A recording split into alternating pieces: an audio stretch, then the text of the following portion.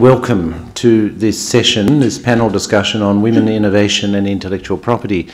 We're delighted to be hosting this. This is the third year in a row at the assemblies that we have had an issue, a panel discussion on women and one aspect or another of intellectual property. It's of course an extraordinarily important topic because we see that innovation now is the flavour of the month all around the world, and everyone is talking about innovation all the time, but not so much talk about women in innovation. And all of the statistical evidence indicates that we have really a great deal of progress to make.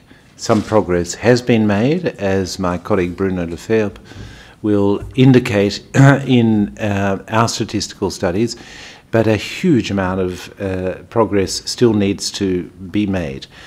I have pleasure in welcoming, Samar Shamoon, my colleague, who's the head of our media and news and media section, will be moderating.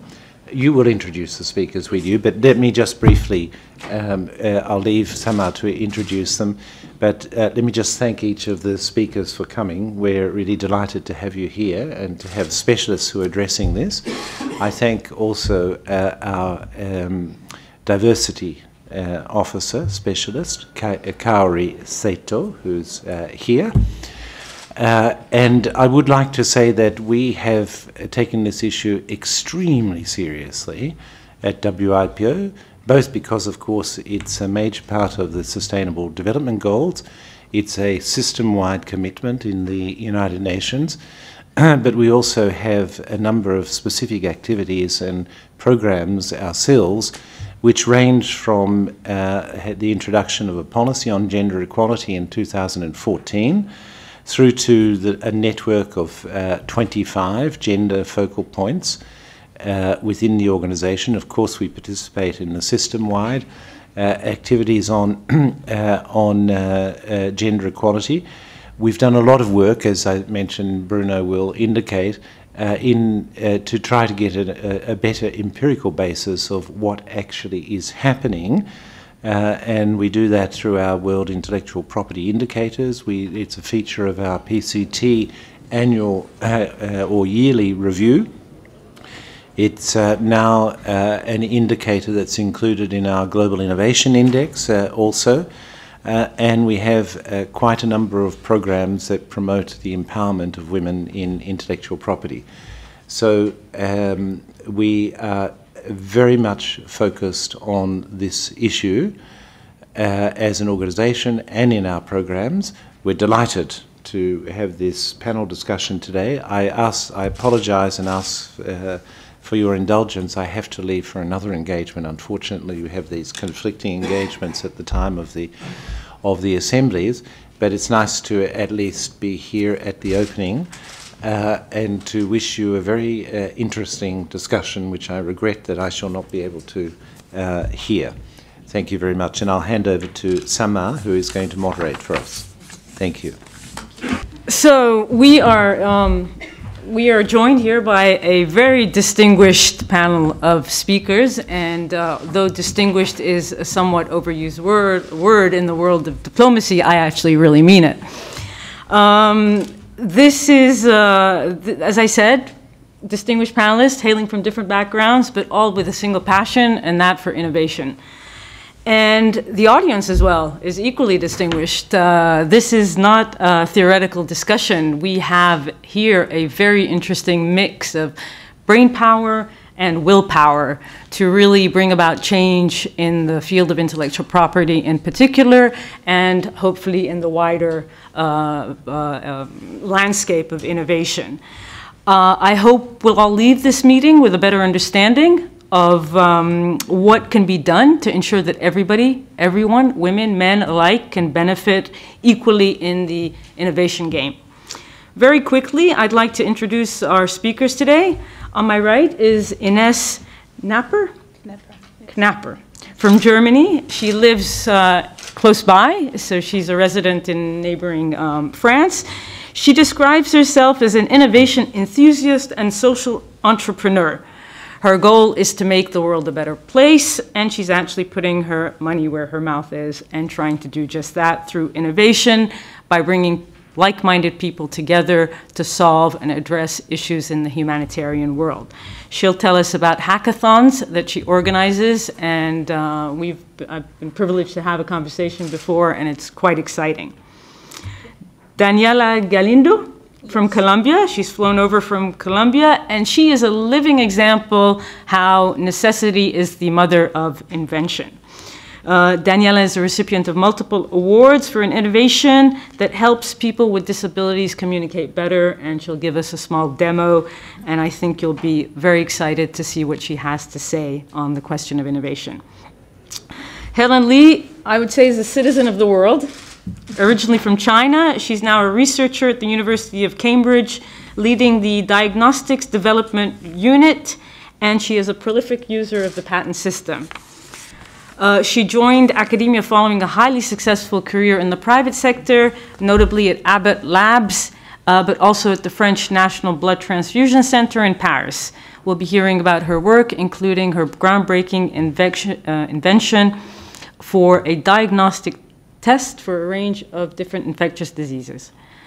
Bruno Lefebvre, our own Bruno, is a statistical analyst and one of our own gender champions at WIPO, and he'll walk us through some key data on work that WIPO has done in the field. Now I would like to stop talking and give the floor to our panelists, and first of all ask them why they accepted our invitation to be part of this panel today. Daniela? Well, yes, you just press the button. Well, hi everyone. I'm very excited to be here. It's my first time in Geneva. It's my first time in Switzerland, and I really appreciate this invitation. I accepted this invitation because, well, me as an entrepreneur, I feel passionate about talking what I'm doing every day. That is stopping stereotypes, and this is one of that stopping stereotype. So I would like to, during this discussion, to tell you about my personal opinion about this stereotype and my personal experience. Thanks, Samar, for the introduction, and thanks for having me here today. I understood this is a very special moment for you as well with the assembly here. I can tell you it's also a very important moment in the year for myself, because tomorrow we will kick off with our humanitarian hackathon that we are organizing now for the 4th time at CERN. The Port is an association which is based in Switzerland. It's non-for-profit. We are related to CERN because many of our members are working with CERN and are volunteering their free time and their brain power to this association to help bridging the gap between the humanitarian world on the one side and the innovation technology innovators on the other side. And our event basically starts tomorrow, and this is why my dress code is a bit unconventional. But I also tell you, for innovation, you do not need a tie. So we try to be a bit bottom-up. Why I accepted to be here today, because I think diversity is an important topic. And, okay, sorry. But I see that the balance is just one facet of it. So what we do with our humanitarian hackathons, we are not shaping only the challenges very thoroughly that we are asking the participants to work on, but we are also selecting our participants. So there is a huge range of hackathons, and don't know if you heard this word ever before. It comes from hacking, so basically making things simpler, and marathon, where you have you are going over a long distance and you are having a trouble to reach your destination in time and quickly. So this is a bit of what we are doing.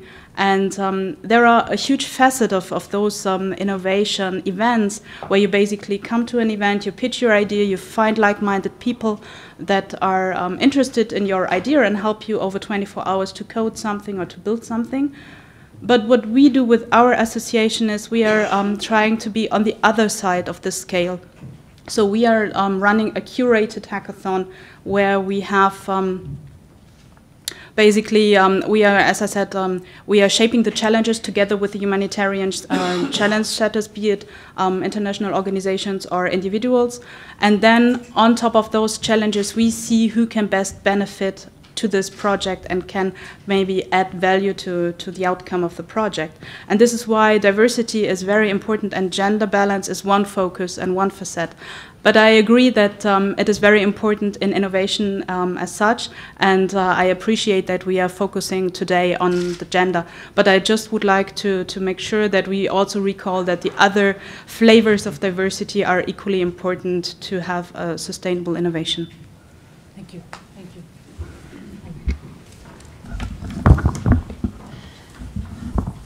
Why am I here? I was curious. It's really by curiosity, because when I was invited, I said to my husband, I bet you the number for women inventors is going to be dismal. He said, why don't you look at what happens with the Nobel Prize? I said, that's a good idea. He said, I bet you it's as bad, maybe better than the Nobel Prize. So we looked at the Nobel Prize, and in physics, men, women, 99 to 1. Medicine, 94% to 5%. Chemistry, 97% men, 2% women. Literature is a little bit better. 87 men, 12% women. Peace is the best. 85% men, 15% women. For reasons I don't understand, economics is terrible. Only one woman ever won the economic, and yet you have Christine Lagarde and you have Janet Yellen. I don't understand why only one woman won this economic prize. And then I looked at, this mathematics prize. It's a field prize. It is every 4 years. Almost no women. Then I thought, well, let me look at, you read the Time magazine, and each year they have a person, used to be man of the year. Then they changed the person of the year. So I looked at how many men, how many women. So let me tell you. So it's, for men to women, it's almost 20 to 1. But what is really disappointing is that of the few women who were there, they're either by birth or by marriage. You do not see Amelia Earhart on the thing. You do not see Marie Curie there. And so I thought to myself, let me see how in the pattern world it reflects or not reflect what happens in the general society. And so I hope along the way today, I don't know anything about your organization. I don't know about you. And I want to know what you really think, what we can do to make it better, because I'm quite sure we need to make it better. Perfect, thank you. Before I hand over the floor to Bruno to frame the discussion in data, I want to turn to the audience and ask just a couple of you out here, what are you guys expecting from this panel discussion? Is everybody going to be shy? Am I going to have to pick on somebody? Please, Maha. Can you introduce yourself? Maha Bakhit, from the League of Arab States, Director of Intellectual Property Department in Cairo. I believe, first of all, I would like to thank WIPO very much for organizing this panel discussion. I expect that because we are all of us sharing the same goal, that to support women innovation and inventions, and to have more numbers of women in the field of science. As the professor now told us about Nobel Prize, there is no much number of women. So I expect from this panel that even to have awareness and support for women invention and innovation, and also to work together with WIPO and with our government for the policy. Because if we do not put a policy from the state or from government for supporting women, and we have more women in the field, empowering women in the field of innovation and inventions, we cannot create new generation of women that can make life better. Thank you. Excellent. Dominique.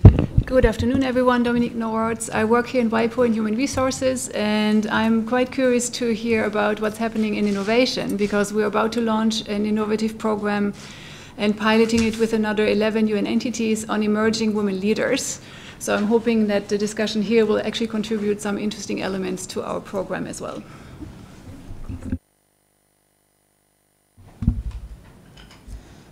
Okay, we'll come back to the audience in a few minutes. Perhaps now Bruno can follow up from what Helen was telling us about statistics. I can offer my own layperson's interpretation of economics. I can't balance my bank account, but we'll hand over to Bruno to give us the real insights based on data. Okay, so yes, certainly the women inequality is less critical in the patent world than and for the Nobel Prize. That's what we could identify. Since last year, WIPO produces statistics on the women participation in international patenting.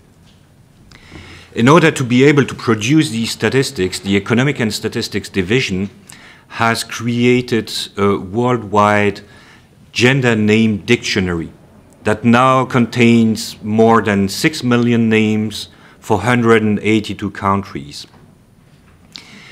Thanks to this dictionary, we could attribute the gender for 96% of all inventors named in PCT international applications. And I will now present you the main result that we could see from this new dataset. Less than 1/3 of all PCT applications filed in 2016 included at least a woman inventor. It was precisely 30%. So said differently, there are 70% of PCT applications filed that list only men inventors. So this is to show you how the gender gap is nowadays. But the encouraging news that we could find from data is that when comparing the 2016 figures with the one 10 years earlier in 2007, we could see that the number of PCT applications with women inventors has nearly doubled over that period of time. And also in terms of share, the share of 2007 was of only 23% against 30% in 2016. So this is an increase of 7 percentage points over 10 years, which is, I would say, a relatively high growth. A large proportion of this growth is on the account of applicants in China and in the Republic of Korea. Half of applications filed by applicants from these two countries list at least a woman inventor. This is far above the 30%, the world average. And you certainly know also that applicants from these two countries have also sharply increased their use of the PCT system over the past 10 years. But beside of that, a very interesting finding also was that in each of the 6 regions in the world, we saw an increase in share of PCT applications with women inventors over the past decade. Meaning that it's in every region of the world that we saw the share increasing. This is a very encouraging message, I think. So to conclude and to summarize, I will say that the trends are going toward more gender equality, but we're still far from gender balance. What I mean by gender balance is having a similar number of men inventor and women inventor listed in PCT applications. we were curious when we found these results to see when we would achieve gender balance. So we thought, well, let's try to extrapolate the trend, assuming that it will keep the same pace. And we found that we will achieve gender balance just in 60 years, in 2076. Just to show you how far we are from there. Thank you. Thank you, Bruno. So we see the statistics are there. Women are patenting less than men from our data in the international patent system. Patents, we know, though, are one indicator of innovative activity. What does this all mean for you? If I can ask our panelists, what does this mean? And perhaps if you can help us draw wider conclusions as to what this means about women in innovation. Oh, thank you. Sorry. Okay. Maybe. Thank you. Hello. Yeah. So, Helen, would you like to start? I personally find the patent process actually gender neutral, gender indifferent. I never felt any difference in the way I applied, in the way it was judged. I think if it is one place where gender did not make a difference, in the award of patents, it is in the awards, it's in the patent. It is clear the number is pretty dismal, and you mentioned 60 years, which is really startling. I used to work at a pharmaceutical company, and what the management always said, I don't care what happens after 3 years. Either I'm fired or I'm promoted. So 60 years is a long time to be fired and to be promoted. So I think what really happens is that this really reflects, in general, the society, the role women play, and where they are in terms of the hierarchy. So I think the problem is upstream and not at the level of the PCT. Okay, can you perhaps, Daniela, what has been your experience with innovation and intellectual property? Well, I think every event that I have been in, I'm the only woman in the event. Have been nominated for different awards in different countries, as MIT, as His Royal Highness Prince Andrew, Duke of York, and different parts, and I'm the only woman in these events. So I agree with you that I don't feel different about innovation by being a woman. But at the same time, I'm the only woman around. Actually, here I came to Geneva because I'm one of the finalists in the event of the Impact Hub in the Accelerate 2030, and I'm the only woman chosen in this event. So it reflects the reality, the role that that men has taken for many years, that they are the creators, they are the inventors, and well, women are increasing in this role, but we are far away from the balance that we are looking for. If I can just stay with you for a second, you've succeeded as an innovator. Now, obviously being a woman did not hinder your success as an innovator. What can your experience bring to a possible solution to rectify this imbalance? Well, I think was the education I received in my family. My mom is like my mom and my dad educated me without stereotypes, without the blue and pink stereotype. I remember when I was a child, I received puzzles, soccer balls, cars, dolls, and I played with everything. And so I generate some skills, like the competitive skills, the cerebral skills, the skill to have relations with everyone. So I think that gave me the confidence to be part of everything without being like, oh, I'm a girl, I'm not going to make business because there are a lot of men, like I see with many women. And that, I think that's the point of what I'm right now. Thanks to my dad, thanks to my mom, I'm right now what I am.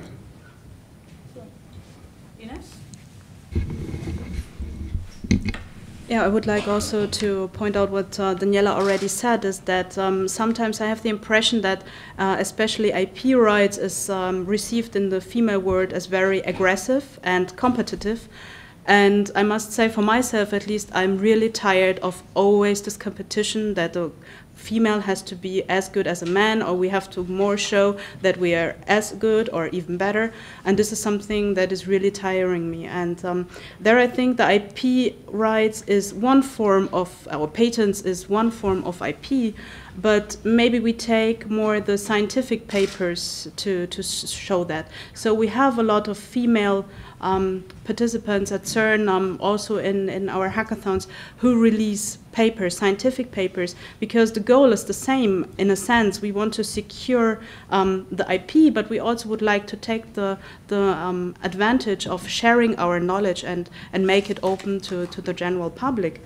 And I think this is something that we can learn on this, what we especially see at CERN, that there is in the local communities and cultures, and you do not need to travel far, let's say Italy, there are a lot of more female physicists in Italy than there is in Germany, for example, and the number of scientific papers written by female physicists from Italy is much higher than from Germany. So what can we learn from that is that maybe we should try to break down the burden and make the word patent not so aggressive and competitive, but try to find new ways of patenting or protecting our IP, but not having this kind of aggressive or competitive tone on the other hand.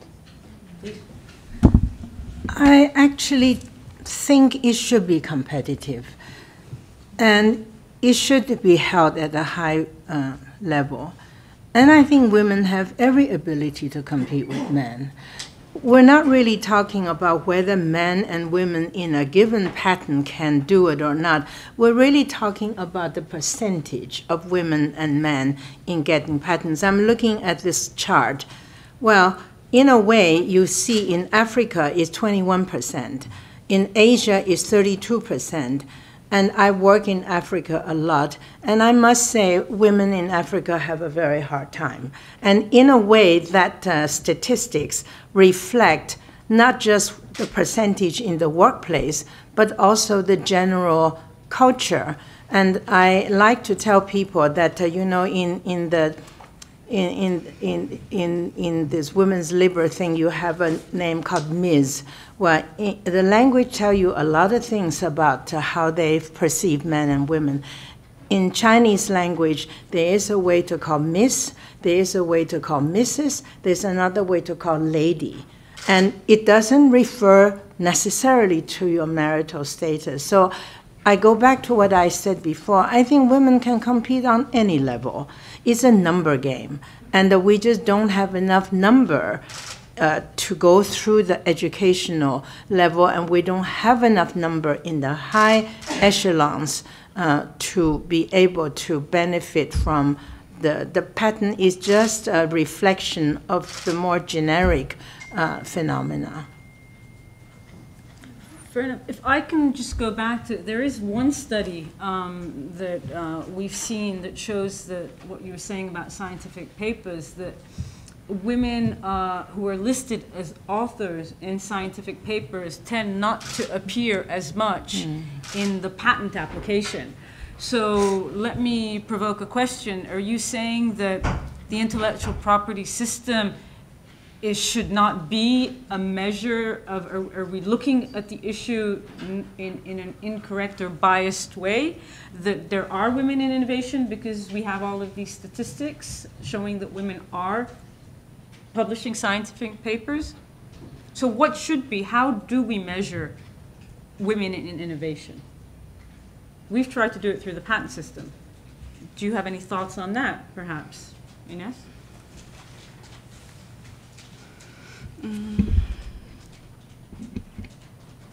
Yeah, I think it's about the recognition that drives women especially, and this is, I think, the difference between the just patenting and the scientific paper.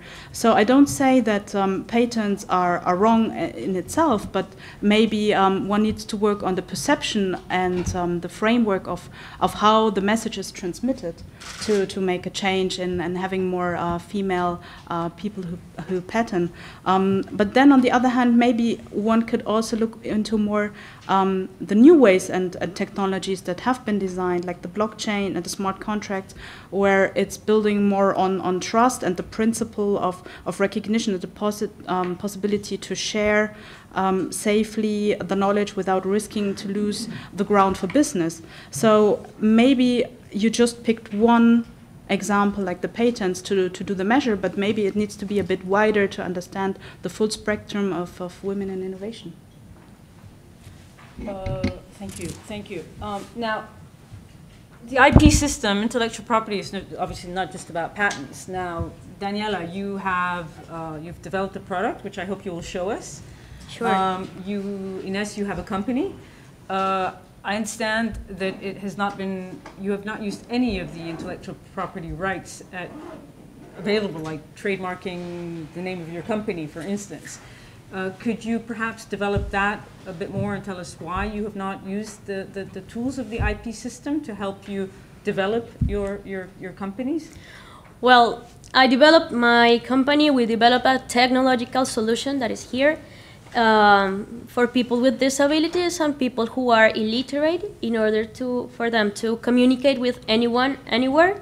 And this is how it works. So if I can show you and you hear me, we all recognize the language in images. Like, I'm here and I don't know how to talk in French, and I was yesterday trying to order a pizza and I couldn't.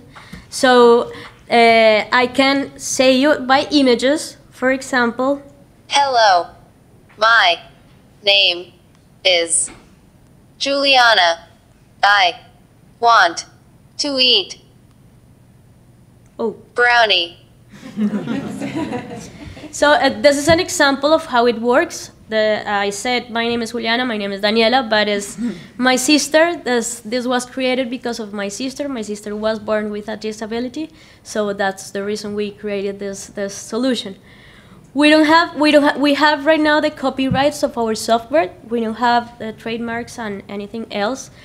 The reason why, I think, is lack of information, lack of resources, and I can say that in my country, I'm from Colombia, as they mentioned, in my country there was a campaign from the government for patents, and I applied. And the answer was that I had anything to patent. So I think that we in our country had also lack of information to have the correct copyrights, patents, and the IP we want and we have to. Ines, tell us. Yeah, so with the hackathons that we are running, we are enabling people to come together to be innovative, to have the innovative juices flowing, and to bring on the table the right set of skills and minds and ideas. And this is basically where our hackathon then ends, with the presentation of the first working prototype. What we encourage our participants is to use as much open source as we can to transmit the importance of humanitarian innovation. And then I use, in this sense, not maybe the classical IP system, but more something which is broader known in the scientific community, like sharing what we have. But once the products are presented in the final presentation, where you all have your invitation on your desks to come and join us on Sunday evening, we encourage then our participants to take the ideas forward, and we have a good track record of companies and associations that have been created after our hackathons, where most of our team members are part of those associations that keep the IP rights. So there is this we encourage our participants to have this open source, but we are also encouraging, on the other hand, that entrepreneurs are taking their ideas forward and make something out of it. Can I ask you just, you described the hackathons and how you work on humanitarian issues, perhaps by giving a concrete example, for instance, for the ICRC example, that you guys helped develop these bags, if you can just, so people can really understand what role you play in promoting innovation. So we started with our idea in 2014, and we were inspired by some friends who work for the Red Cross and have seen many difficult situations all around the globe. And their idea was basically if we could think of any system how to make a light and easy transportable fridge to cool vaccinations. So we said this is a great idea and we would like to work on this challenge, and we accept this as a challenge. But when we then gathered the team around this challenge, it came quite clear that the team looked into the different products that need cooling. So which is food and drinks on one side, medication, vaccination on the others. But then someone also said, well, basically after natural catastrophes or after wars, you also have to chill dead bodies until they have the possibility to identify who is this person who passed away. So there is this importance of also working on this part. And one team said, this is so important to our hearts because we can make a lot of influence on the people who lost their loved ones by preserving the bodies and making it more possible for the forensics to identify the person and return the body to the families, that they accepted the challenge to see if one could innovate body bags. So the body bags itself, it's the plastic bag who has not seen innovation since a couple of decades now. And the idea was, can modern technology be introduced into body bags to delay decomposition and therefore help the forensic specialists for identification. And the team took it as forward as they could, working together then after the hackathon with the Red Cross to speak to field experts, to speak to forensic experts. They have been to conferences where forensic people meet to understand really what is the need in the field. And they made an agreement with ICRC to produce a second and a third round of prototypes, which they now have developed and delivered to the Red Cross, and which are currently in field testing. And they have also applied to get a fund from the Humanitarian Innovation Fund, and they got this grant successfully accepted. So this team, after the hackathon, they also said, we have to work on this topic, even though that we cannot commit full time on it, and we do it next to our works, and they set up an association to run this forward. And some of our team members from the port are also part of this team of the body bags. Super, thank you. Helen, can you share your experience with the IP system? I absolutely believe in the IP system. I worked very hard to actually interview different patent offices to find a lawyer, a patent lawyer that not only knows patent law, but also biology and the machine, because what we're doing, and I'll tell you about it in a minute, involves chemistry, electronics, mechanics, plastic design. Fundamentally, what we try to do is to make the detection of infectious diseases through its genetic material in a very sensitive way and simple, robust, and anyone can do that. So I think you probably know that the detection of nucleic acid is extremely complex, and even in China today, if you were looking for the nucleic acid of an infectious disease, they have to have 3 rooms, 1 room to do the sample prep, 1 room to do the amplification, a room to do the detection. And the centralized machine is the size of a mini car.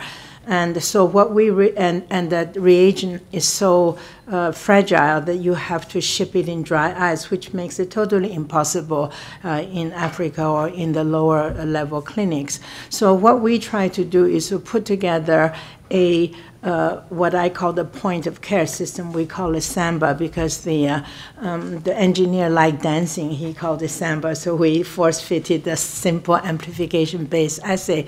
We basically reduce a complex test into the size of a coffee machine with all the reagents available, and you just plug it in and you cannot put it wrong, because like a Lego stick, you couldn't put it wrong. And it is now being used in many African countries in lower level clinics. But I knew what the question was about. I believed, and I still believe, in intellectual property. And for a small company, an academic unit, we spend tremendous amount of money proportionally to not only file, but maintain in different territories. Well, there is one patent for which I actually won the Inventor of the Year 2 years ago. It is one of those patents that is so clear-cut. It's not sophisticated, it's nothing subtle about it. And a large company absolutely infringe. Do we have the capacity to sue them? Zero. Because it will cost a couple of million. The first thing they would do is go and invalidate our patent in this territory, in that territory. So I actually think it is one thing to file a patent to have the freedom to operate that allows you to do what you want to do. It's quite another thing to protect it from infringement by people who are much stronger with much bigger money than you have. And I know this is a meeting about women, and I care deeply about that. But I also think unless we're able to protect the intellectual property, and I actually was thinking, if we don't do that, we only have one side of the coin.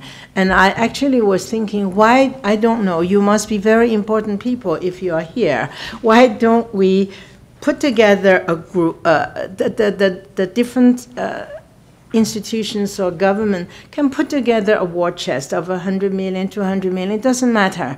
And that there are other people like us, or in academia, in small company, who are unable to protect their IP.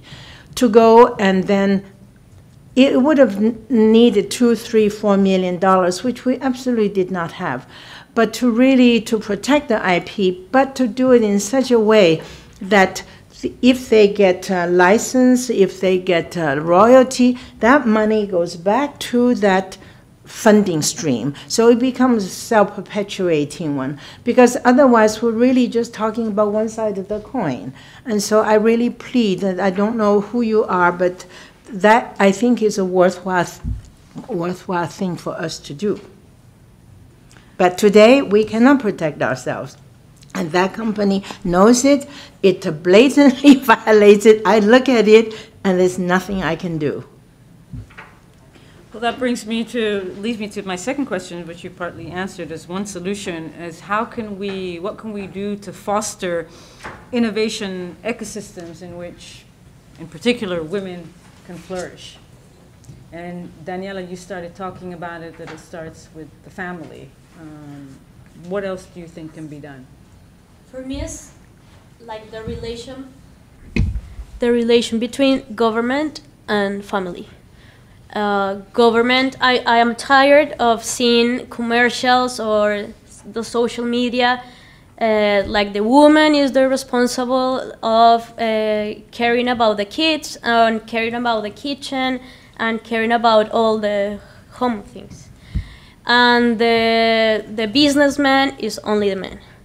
Actually, when we were doing the database in Hablando con Julis, we were looking for all the professions, and you say businessman. It's not common to say businesswoman. So that's the point. We are always looking for the same role, the role of the man, and the examples are always the men. So I think that the government must do some campaigns where the role are both, not only the women. Who take care of the kids are the women and the men, or the parents, whatever it is. Yeah, but not only the woman. Where the office is in charge of a woman or in charge of a man. It's not only one person. It's not only one gender. And if we have more good examples about women and about men, we get that balance.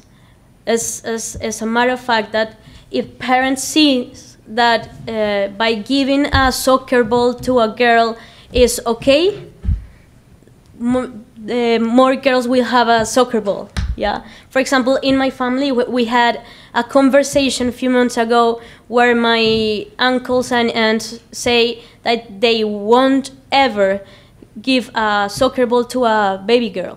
And it was like, what? Like, if I had a girl, please, the first gift you are going to give to my daughter is a soccer ball. Because, well, I don't agree that. Because there are many skills that a soccer ball can give you. And so we still believe in those stereotypes. And if governments don't do like a social promotion about stopping the stereotypes in these like massive publications, we won't see a change. I mean, it's true, you never hear a man saying, I wonder how I can manage my career and have a family at the same time. But anyway, Ines, thoughts? I do not really agree on this thing because I'm a mother of 3. My youngest is not yet 1 year old and the oldest is not yet 6 years old. And when I returned, first of all, you're asked at work, at least here in Switzerland, not if you come back to work, but when. Which is, I think, as a woman, very nice to see that you are treated equally as your colleague. And then secondly is, when I came back to work, we did not have a childcare solution for the little one because the infrastructure wasn't in place to take short-term care. So my husband took some time off and took care of my girl. And he's working with a UN organization here as well. And he had, for example, the pram with him in Palais des Nations, joining a Skype meeting on the phone while pushing the pram towards the Parc Preny here. So I think we have to see that the role models are changing and the family models are changing, and there I see a lack of adaptation to the real needs that are currently there. Because I mean, we are comparing here Switzerland, which is already very good in child care. There is a lot of creches and kindergarten facilities. But when you then take again the Swiss prices, it's not affordable. Either I go work to pay my childcare facilities, or I stay at home to take care of my family. And there I see a big advantage now in fostering the ecosystem to accommodate these needs. And I don't think this is certainly a women's need, but it's a family need, and also something where the men can help to break this stereotype and the silo. Helen, your experience is quite unique on this panel in the sense that you've worked in the corporate sector, in the public sector, and academia. Can you share your thoughts on how you saw that women were perhaps encouraged to be innovators within the 3 different sectors? I'll share with you 2 experiences. One is when I was in Abbott. All of a sudden, the government contract are asking that the company that can bid for the contract must show that the demographic of the company in different levels, from low to high, reflect men and women and reflect the minority, the racial composition. So my boss had a number of business units, and I was in charge of one business unit. It's about 100 people. It's one of the smaller business units.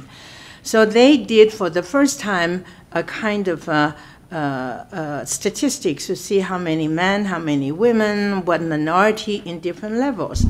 Well, it turns out my business unit reflected almost perfectly the demography. And my boss was really happy. He said, great, Helen, you're delivering this system to me. How did you do it? I said, Jay, you'll have to tell me that the women is not as good as men and the minority not as good as a white man to explain my statistics. I didn't do anything. I honestly didn't do anything.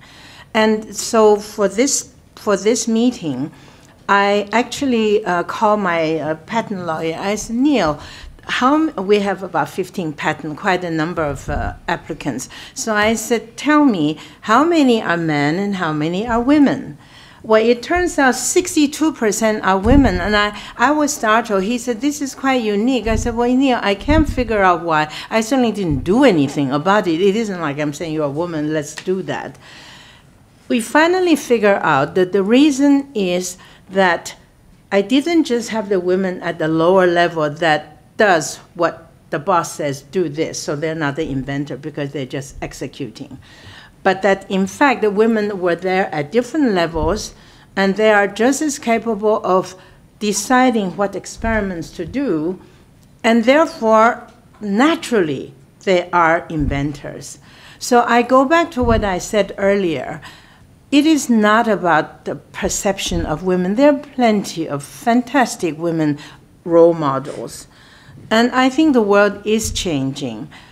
It is really the fact that women are not represented in equal proportion in higher levels. And I think that probably is the most important thing. If that can be the case, then I think everything will reflect that quite naturally. And so I don't know. I think in the end you're going to ask, what will the people do?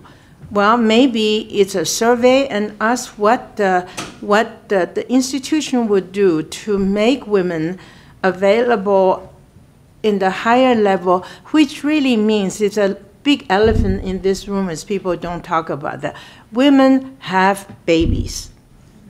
They have to have babies, they need to go off the working trail, and it's very difficult to bring up children. And even though many men are more willing, nevertheless, it is by nature and by design, women want to be with the babies. So during this period of a few years, it's really very difficult for them to maintain in the career path. I think what I did, and don't think I'm a woman's liberator, I'm not. Sometimes when somebody's pregnant again, I say, no, not again. I can say that, and quite jokingly, because it's very inconvenient, they're so good. But what we did is actually maintained her place by the whole group taking more and more of her responsibility when she becomes less and less available, and keeping her in touch with what we're doing. When she comes back, we give her back the things piece by piece. And I must say, I have some of the fantastic women in my group, and it is not about women's lib. It's not about prejudice, not about what the society should do. It has to do with capturing the talent of women that the society is losing if we don't do this. Thank you. Thank you. Before I open the floor to some questions, just Bruno, since we were talking about this question about the statistics, do you have specific data on women participation that distinguishes between women participation in the business sector and academia? Is there a difference there? And which technical fields are women filing more patents in, just so we get an idea of that demography? Yeah, sure. Yes, we have data for these two topics.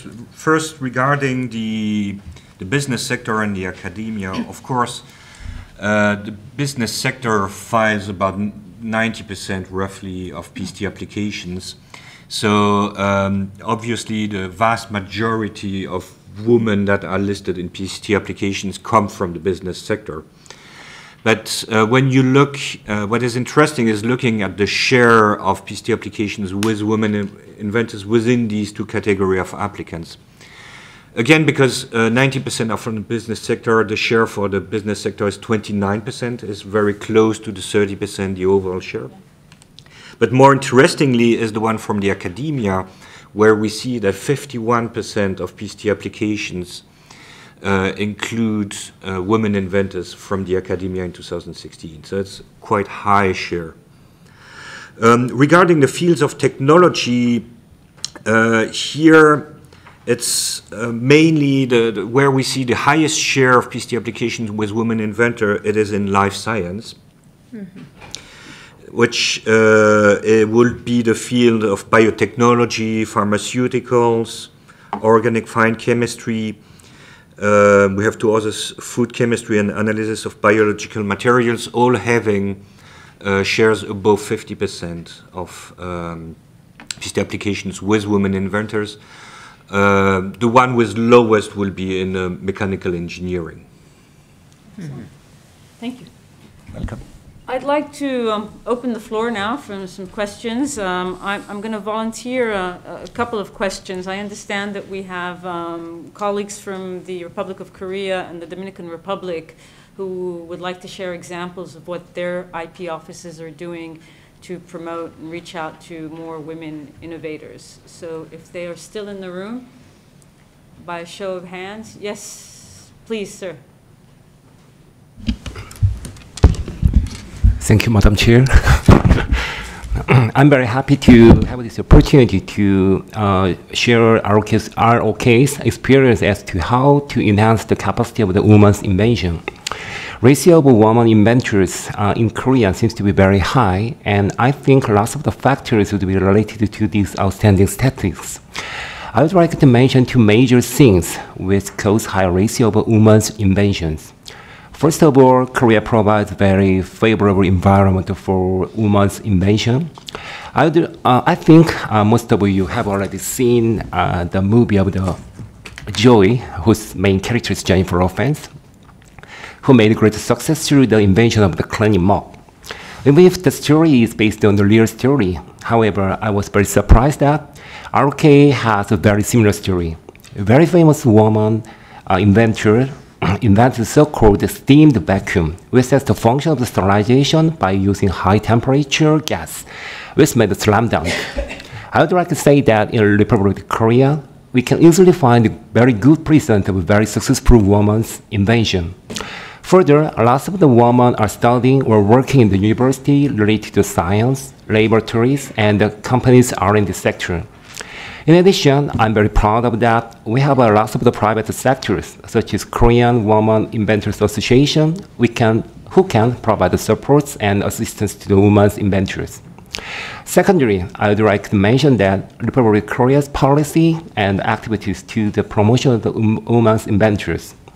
The Korean Intellectual Property Office provides assistance for commercialization of a woman's good idea. Further, we also provide support for patent applications for their exclusive right under the umbrella of the provided support to small and medium-sized enterprise.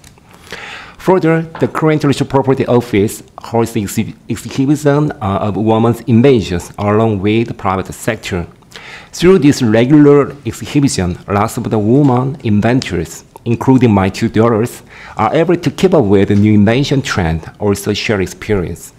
In sum, the woman's invention, like a steamed vacuum, greatly contributed to Republic of Korea's economic growth. This is the reason why the Republic of Korea have fully supported and will support the woman's invention. Thanks for listening.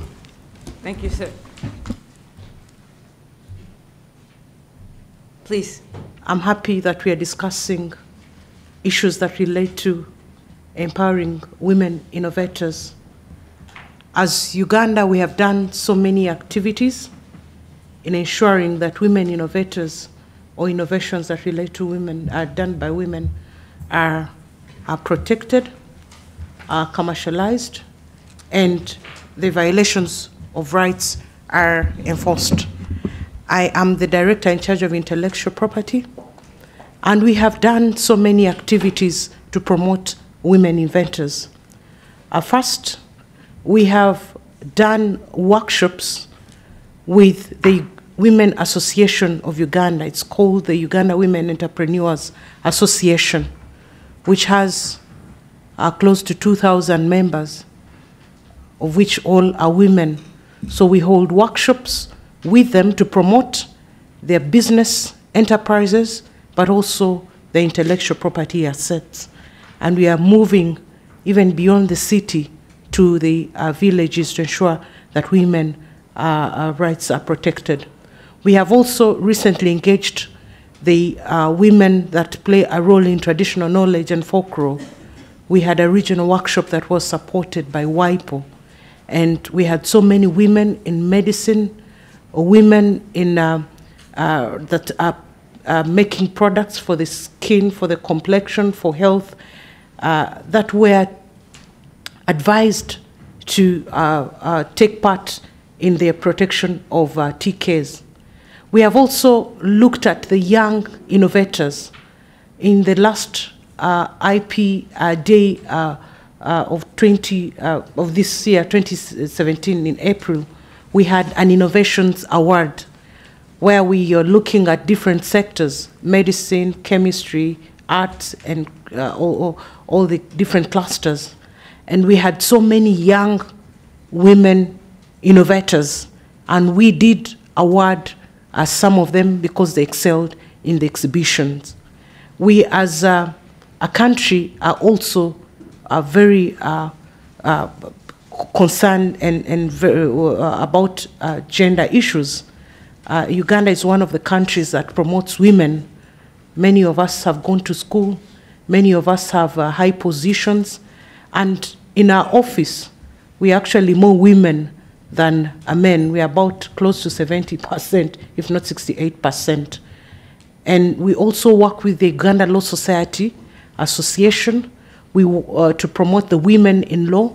We also work with the women innovators to promote the women innovation. So we have decided to partner with the key players, the associations, because they have the people, they have the women, they mobilize and we come and talk to them.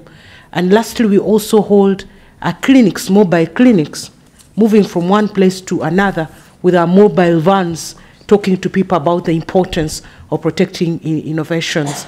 And even when we go on radio and all this publicity and media coverages, we make sure that we pick people from the private sector to appear with us as government on these stations for public confidence and trust.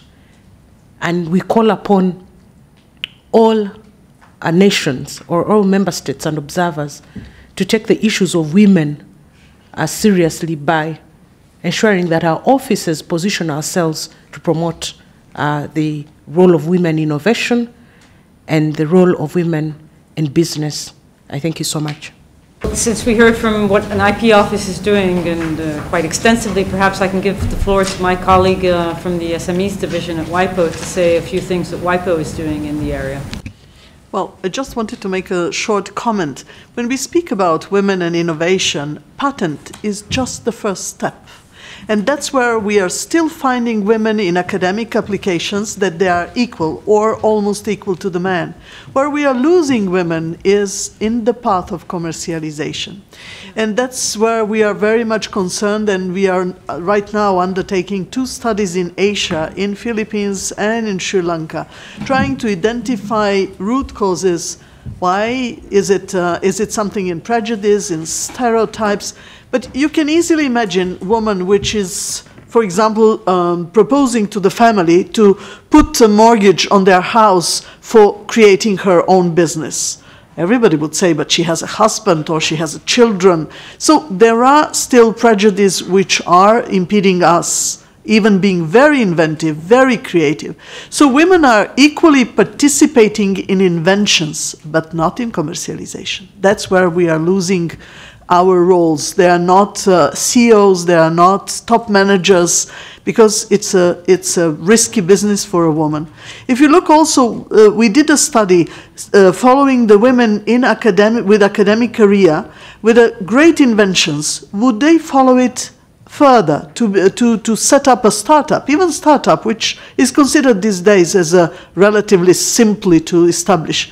They would never leave secure career in the academic environment for venturing in something which would put in a jeopardy, in a way which may put in a risk her family and the fund which is needed for the development of a family. So it is the issue that we are very much concerned. About 5 years ago, we started in our evaluations to collect data about presence of women on a different level of innovation. And we have interesting conclusions, but it is not a study. We are just recuperating, making databases. And now we decided to do 2 studies we are sponsored by FIT Australia, in Philippines and in Sri Lanka, to see where the women are lost in this path from a good idea invention to the commercialization to the market. Thank you.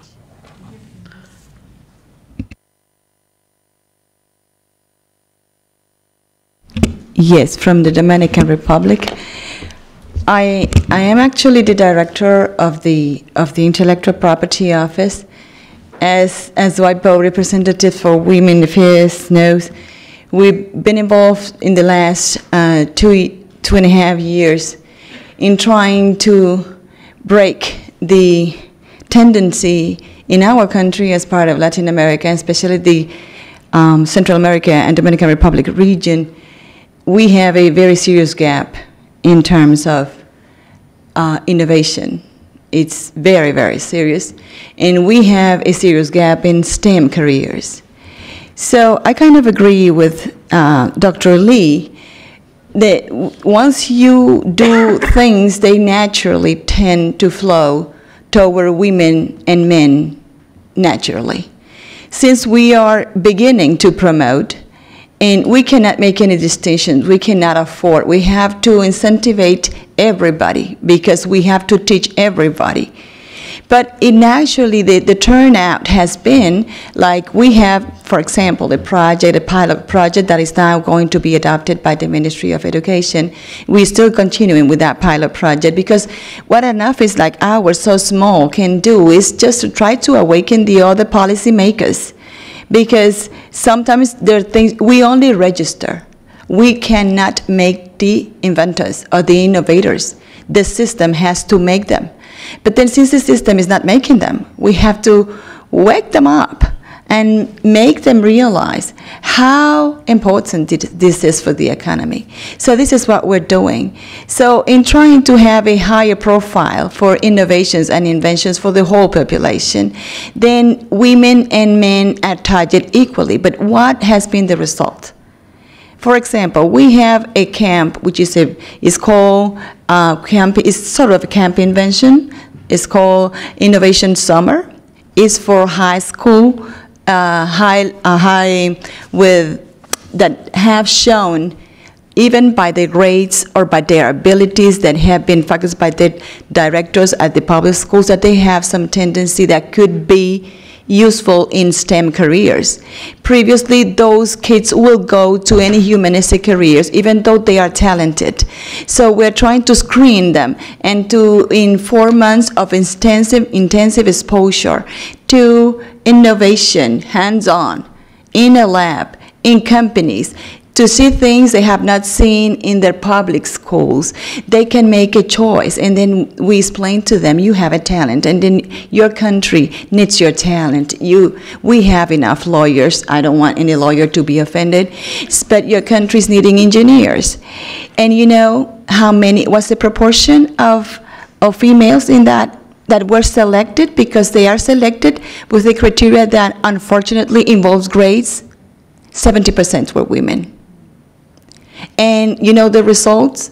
80% made a choice for STEM professions, which is there are some of these professions that they were almost orphaned. They were about to close, like chemistry. And in doing these little things, we always teach them intellectual property with an idea, an association with the Korean Fund, trying to make the child, or they're not children, to focus in problem and solution, and then after I find my solution, registration. It's a Korean model that we have been beneficiaries of that. So as you see, it naturally comes. If we have enough numbers, as Dr. Lee say, it will come. But in the meantime, we can suggest some positive actions in funding, like to speed up the process. If we are going to have funds, like L'Oreal funds, we only have that fund. Okay, we can have a positive action for these women. In terms of spin-offs are difficult for everybody, women or men, or and in terms of commercialization, it's always better to have a strong man, a means of a business, not as a female or a male. It's a strong company, well, companies are male or female, well, they don't have any gender. Because when you have a partner with you, then you can defend yourself because he's defending also his interest. Going alone to spin-offs is very, very risky for women, for men, for everybody. So I think that what we need to also try to have these skills in the whole population of inventors. It's better to have a piece of a cake that is surely that is going to be a piece of a cake than pretending to have the whole cake for yourself because you're the sole patent owner. Because afterwards, in litigations, you don't have the money. So in the beginning, if you have something that's commercial value, there will be a partner for that. And it doesn't have to be a man or it doesn't have to be a female. It's going to be a company which doesn't have any gender. And it's a very important decision because everybody that has an idea and has a patent, they think they have a commercial thing. Most patents don't reach market. Even specifically, like I come from the pharmaceutical sector, 70% of patents fail. So this must be very clear so that we avoid women having false expectations, like if I'm not doing well with this spin-off, it's because I'm a woman. It could also be, have you check that this has commercial value, that somebody wants this. If somebody wants this, you will surely have a company or a fundraiser or something that will go through with you and you will share the risk. I think sometimes we use we prototype also and say if something went wrong it's because I'm a female. It's difficult for everybody. Spin-offs are very difficult. And also SMEs are very difficult.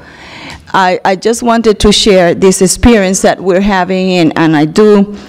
We promote the role of women through newspaper articles, like our news department will surely contact you to interview, because this part of seeing the social role of women that are successful, like you in IT. We are trying to bring a movement that's called Women Who Code, you know, that from United States to our country to show girls, since they are very early, that coding is not that difficult. So I hope that some of you could be available for the programs that we are developing, because we do need these role models to be shown to our population of women. 60% of women in universities population in my countries are women, so the numbers are changing, and those trends will continue to balance. I'm very optimistic about it. I understand that Helen has a question to ask the audience as well. Yeah, I have a question to ask you. You must come from different countries and different institutes. And as part of the preparation for this, I actually did a survey of something like 10, 12 women in their 30s. And they would be middle management. If they had stayed at work, they would be top management because they're that good. They happen to be childbearing age, right? So I asked them, what is their problem? What do they expect their institution to do? Without exception, they all said they want flexibility at work. So they can do part-time. They would like to be able to work, get paid off normal working hours, because sometimes they can only work on the weekend or in the evening. And even their husband asked for flexibility from the workplace so they can share. It's not all men who are male chauvinist pigs, and they want to share with the childbearing. They feel as guilty as women do not spending enough time with their children. And so from this survey, it was very clear to me that the flexibility of the workplace to preserve their career projection is not really there. If it had been there, then they will come back into the workplace and carry on. I mentioned earlier that the patent percentage in my group, the women, there's 67%. It's because they are in the higher echelons and they decide what experiments to do. They become inventors. So my question for you is, how many of you, coming from all kinds of countries and different institutions, do you have a institution that really is flexible and to allow women to really come through to be as the high level with the same percentage as they were in the lower percentage?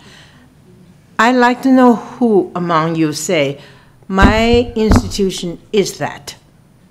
Show of hands. I bet you it's 0 or 2 or 1, maybe. And there lies the problem, or one of the big problems, right?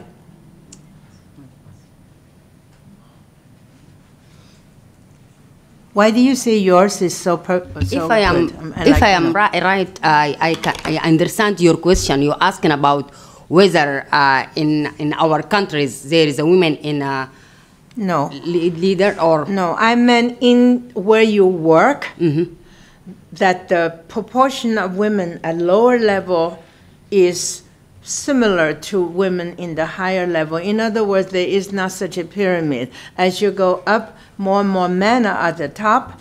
And that is really why, if you look at, in front of me, my lawyers, my patent lawyer said, well, Helen, it's really very simple. There are more men at the higher level. The more women are doing things, and the men are directing things. And that's why they become inventors. And the other women are just doing their work. I cannot think of any other way to explain the statistics. I promise you I didn't do anything to make women more whatever. It's just that it reflected demography of men and women. So I wanted to know, any of you can tell me your institution is flexible, is woman-friendly, childbearing friendly, and take care of the women's career higher up. What do you actually mean by being flexible?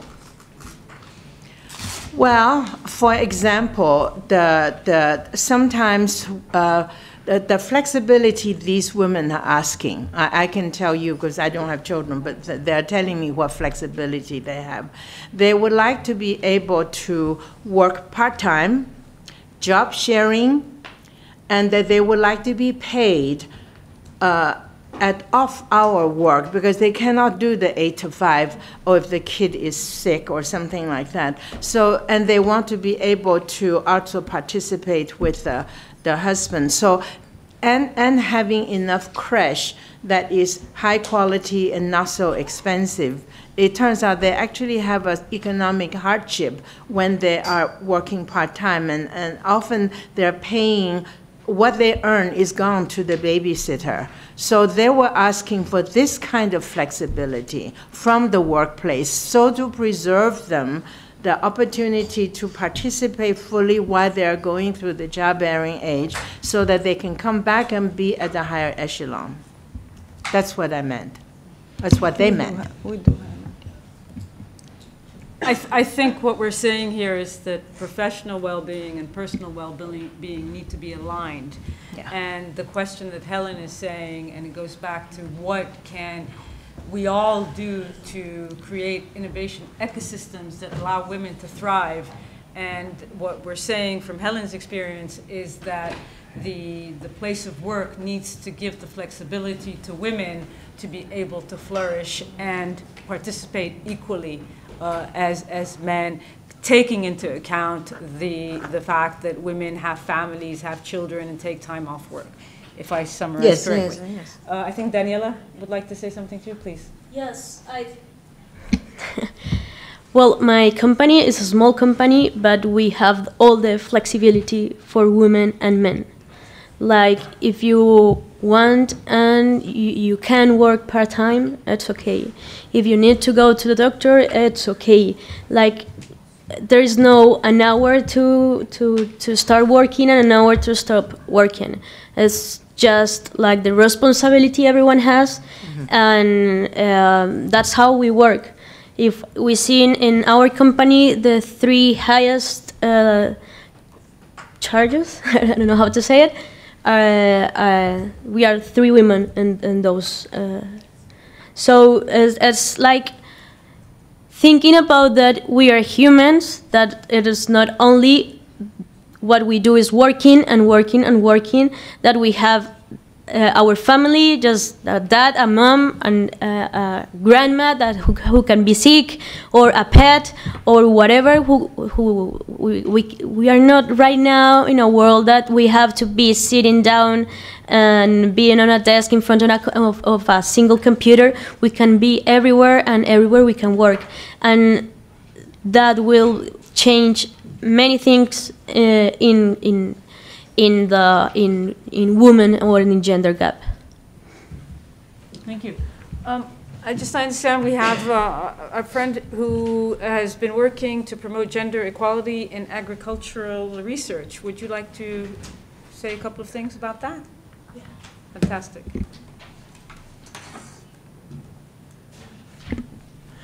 Hello, everyone. I apologize for being late, but this is such an exciting conversation. I'm so glad it's happening. It is so definitely time. My name is Wanjiro Kamau Rutenberg, and I run an organization called African Women in Agricultural Research and Development. And our mandate is around building a more gender-responsive agricultural research ecosystem for the African continent. Our flagship work is the Award Fellowship, which is a 2-year career development fellowship for women agricultural scientists across the continent. So far, we've invested in about 500 women scientists directly through the fellowships, and then an additional 1,000, both men and women, who have been mentors to the fellows that we support. And then each award fellow is then required to identify a junior woman scientist that they mentor through their career growth. In some of the conversations that I've walked into, what's exciting me is the things you're talking about are the exact issues that we're talking around agricultural research.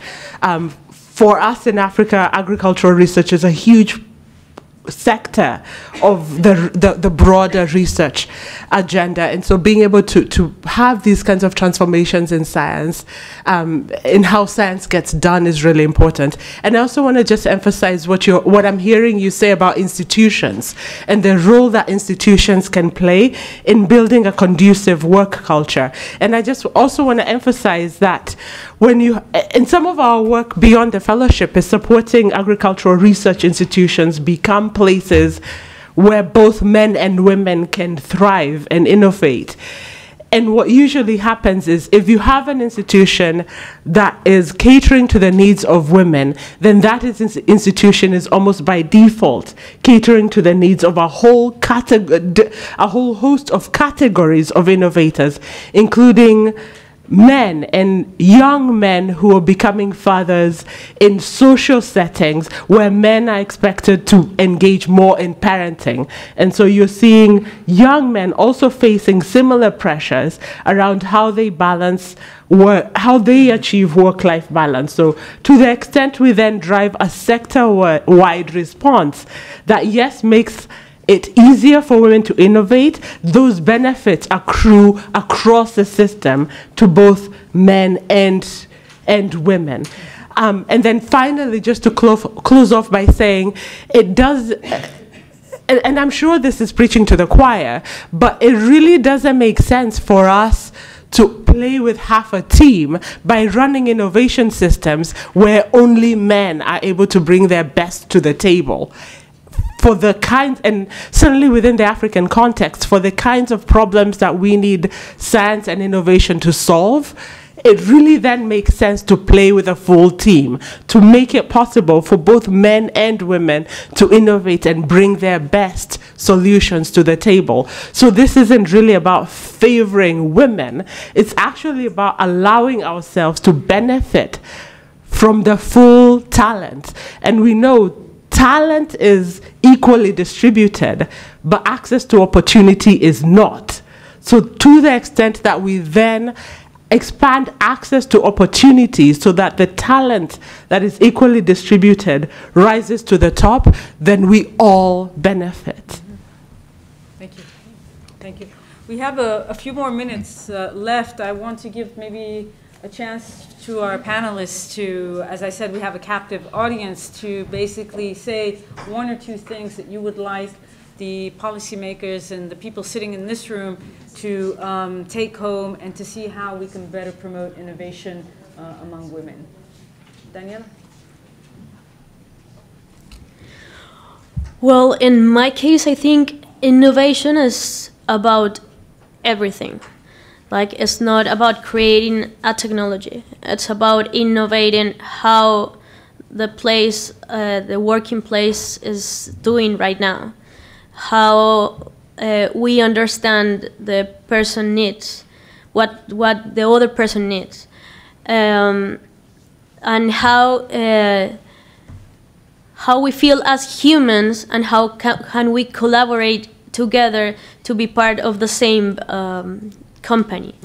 That's how I see technology. That's how I see my company. That's how me and all the people who works with me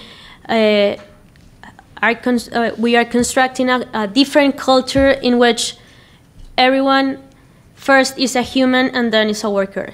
And because of that, women and men are equal. And women and men, I also agree, are equal talented. But if we give the same opportunities to both of them, we will have what we expect, that is to end the gender gap.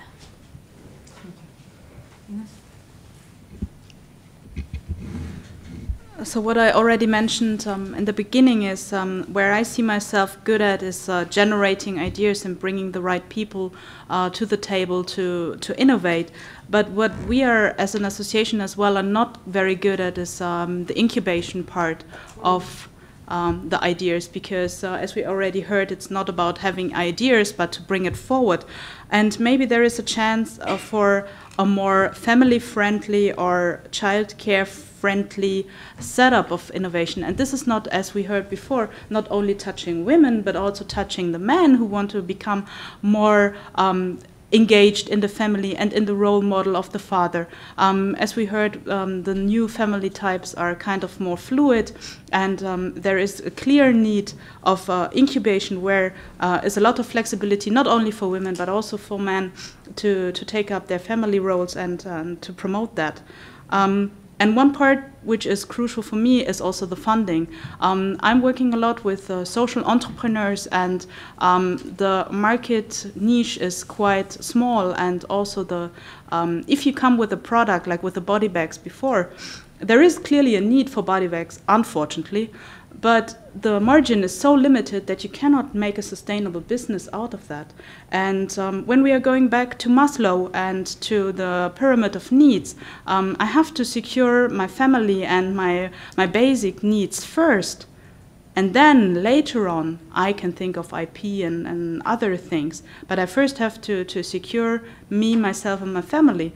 So I think there is a clear need of having accessible, easy funding in order to have more space for ideas, and then certainly also to think about IT and patenting and the sum. Thank you. Well, I would be very disappointed if we just go away and had a nice moan. I was actually not surprised, although a little bit surprised, that nobody in this room raised their hands to say their institution is, well, maybe one or two. Okay, fine, great. So you're the exception. So it is a general reflection even of your generic ecosystem.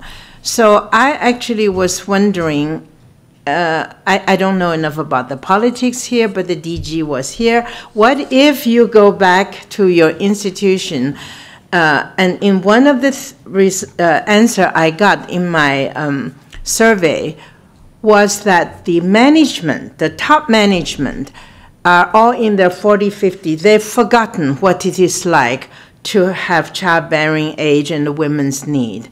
And so I actually wonder whether it is possible as an action item that come out of this meeting that you go back to your institution to have a survey. There must be women, men, and say from your institution shouldn't take that much effort for them to really assess how friendly your own institution is to women inventors or to patent, to whatever, to a career. And maybe that in itself is something concrete that maybe the upper management can think about it and even come up with some concrete suggestions. It really would be a shame after all this, we just go back to our own way. Some action, some meaningful action should come out of this meeting. Well, thank you. I think now I'd just like to wrap up. Thank our panelists for making the time to be with us today, flying in from far and driving in from neighboring France as well. Just as a word of summary, I think it's very hard to summarize everything that happened in this discussion, which was quite interesting. But I guess if I can say it in a nutshell, first of all, we should begin inspiring girls from a very young age. Perhaps when we see a girl, we sometimes hear this, when a girl is acting up, instead of saying she's bossy, we can say she has good leadership skills. And it starts there. Encourage innovation at an early age, not to distinguish between boys and girls. The education system has a big role to play. Professional networks need to be more flexible to encourage and inspire innovation and support innovation from both men and women. And we can show more outreach in the IP system, from IP offices, from WIPO, from other institutions, to promote more diversity in innovation in the innovation ecosystem. So thank you very much, and we hope to continue the discussion formally, informally, amongst ourselves and elsewhere. Thank you very much.